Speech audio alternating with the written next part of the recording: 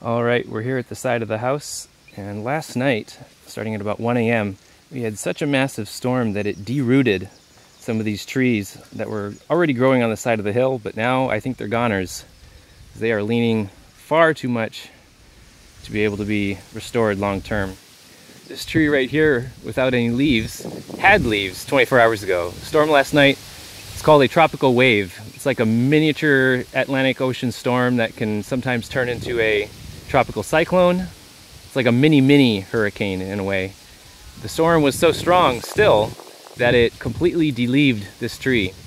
Fortunately, I grabbed my equipment last night at about 1 a.m. and I hopped outside and caught the storm at the peak of its ferocity. And what you're about to see is the storm that caused this right here.